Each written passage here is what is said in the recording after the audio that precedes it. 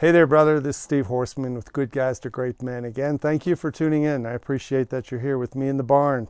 I want to talk about one thing in this video, and the title is, why do you need to stop trying to fix your marriage? And it has to do with that word fix. I know about the word fix. I love the word fix. I love the word problem. I like troubleshooting stuff. I like getting to the bottom of things. I like analyzing things and coming up with solutions. Problems are annoying. Problems are really inconvenient, and problems are uncomfortable. We like to get problems out of the way. And guess what? When you treat your marriage, your relationship, your wife, and your sex life as a problem that needs to be fixed, you have this furrowed brow, kind of analytical, scientific way of approaching things. You're going to try to fix her. You're going to try to fix the way she is. You're going to try to fix the problem so you can feel better. There's a difference between trying to fix a problem with your marriage and your wife and connecting with your marriage and wife. And this is the big difference. Guys who try to fix things all the time are not connecting.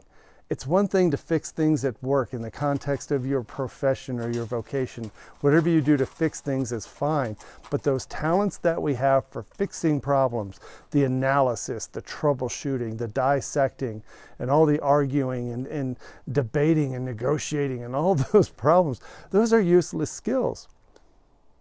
If you're problem solving your wife, problem solving your sex life or your marriage, you're focusing on the wrong thing. And what it's doing is taking your mind and, most importantly, your heart away from the thing that she cares about the most.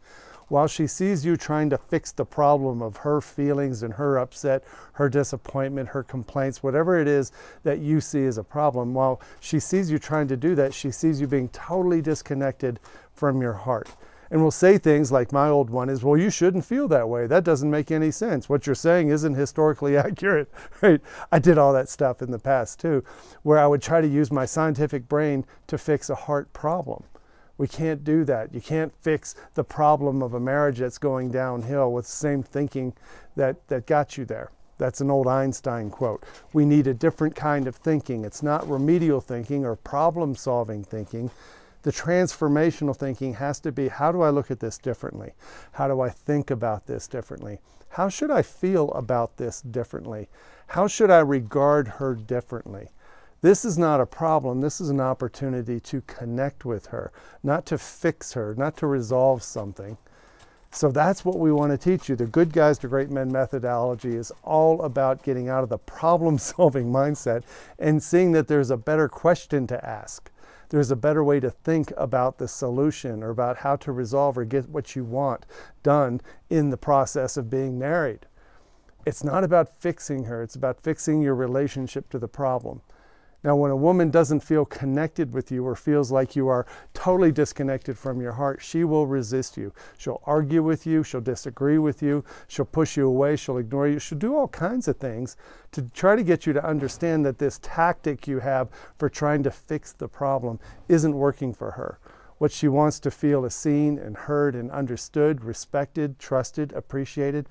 Every word I just said there is what you want too. Those words are the basis of connection. So when she sees you going down some other rat hole of trying to be right or win an argument, she knows your heart is not in the game. So what we want to help you understand is, how do you stop all the old behaviors and begin a whole new way of thinking about this? So every time you show up, it is more connecting, more effective. I hope that helps you today, brother. Have a great day. Bye-bye.